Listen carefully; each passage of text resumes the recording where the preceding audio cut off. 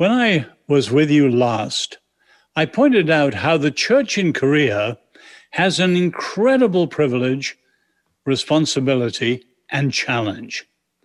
Because you're in the advanced modern world, and yet you're still growing and spiritually powerful. Whereas if you look at the Western world, the more advanced the West is, the less powerful the church has become. And you can see that modernity has undermined the Western world.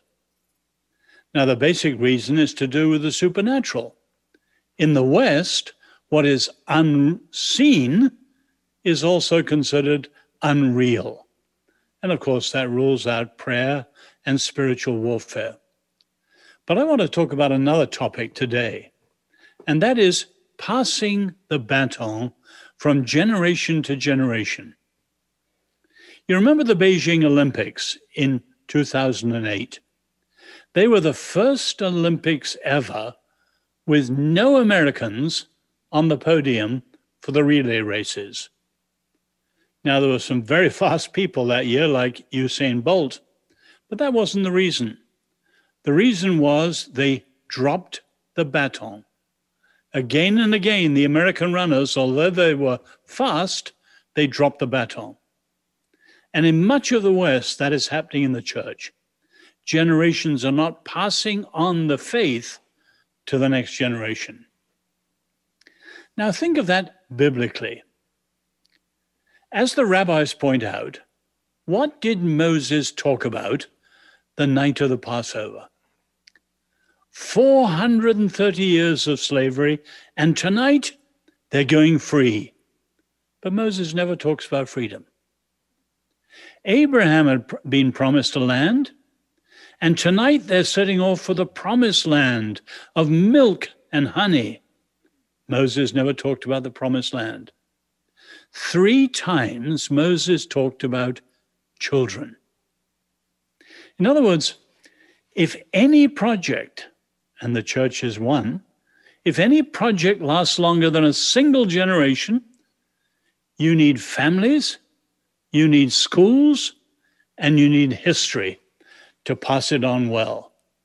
And of course, that's what the Jews have done incredibly well, despite terrible scattering and terrible persecution all across the world.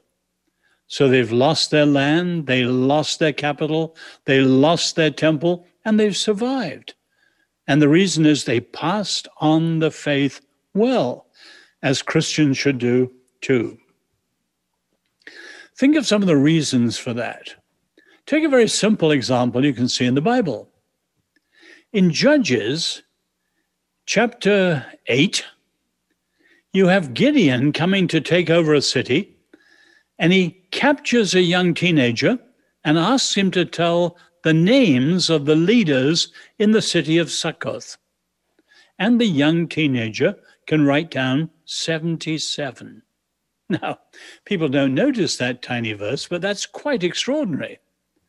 In much of the world, you only had cuneiform or hieroglyphs or pictograms. So, for example, they were so complicated in China or Egypt or Babylon that only the elite in the palace or the temple had access to the alphabet. But the first Proto-Semitic alphabet was invented around the time of the Exodus, and it had less than 30 letters. And you can see that meant that there was literacy for everyone, even a teenager. And that idea runs through the whole of the Bible and right down after the Bible. Take the Jewish festivals. All the pagan countries, all the pagan world had festivals. But in paganism, you celebrated nature, spring, harvest, and all these sorts of things, because people depended on nature. Not in the Jewish world. The festivals were all to do with history. The Passover celebrating the Passover in Egypt. The feast celebrating the giving of the 10 Commandments. the Feast of the Booths, celebrating the passage through the wilderness. In other words, they celebrated history and what God had done, which was the basis of their faith.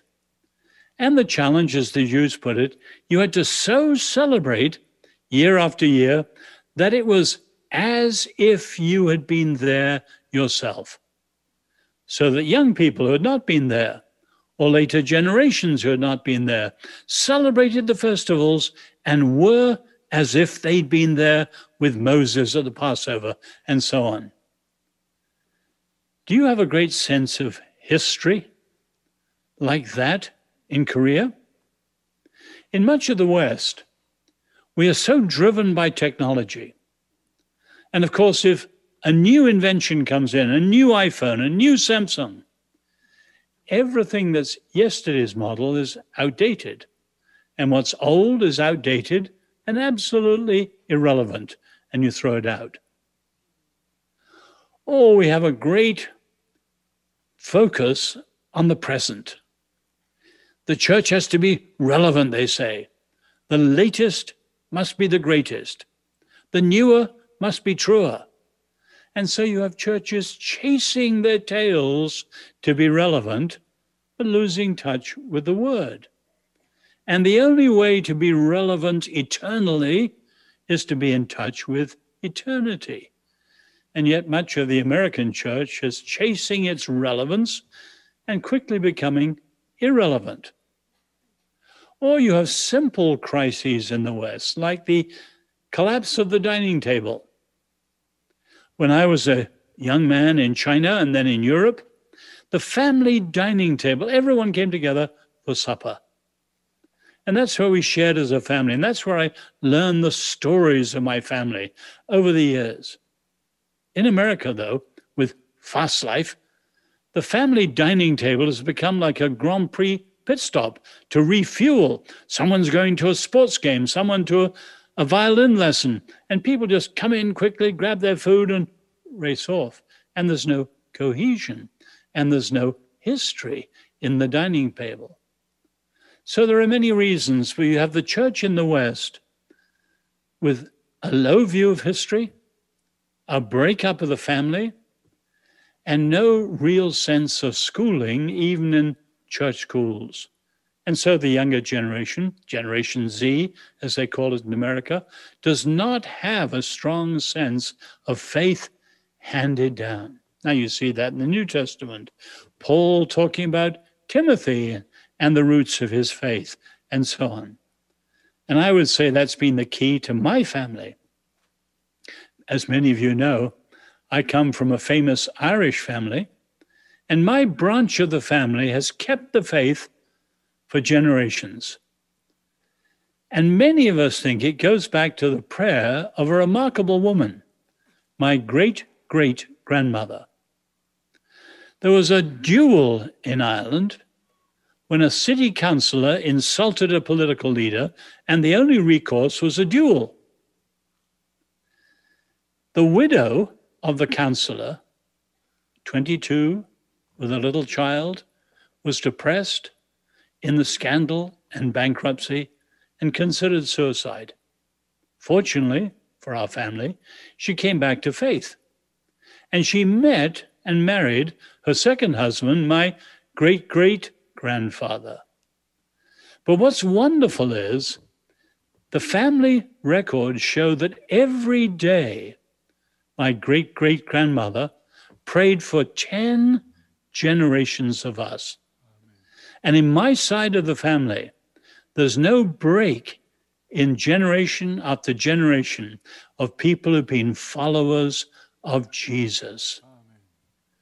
So I would say to you, dear Korean sisters and brothers, you have this immense privilege before the Lord for the whole world, keeping alive the supernatural, keeping alive prayer, and what I'm challenging you today, keeping alive that gift of passing on the faith from generation to generation.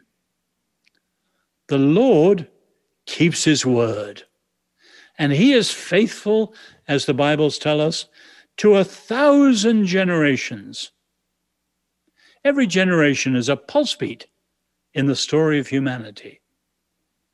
I would challenge you as families, as individuals, and as Sarang Church to be people who hand on the faith so the torch of faith in the Lord shines as brightly in the second, third, fourth, fifth, sixth, and on generations until the end of time. What a privilege to be with you. As you turn to prayer, the Lord bless you and keep the flame of faith alive and burning brightly across the modern world. Thank you, and God bless you.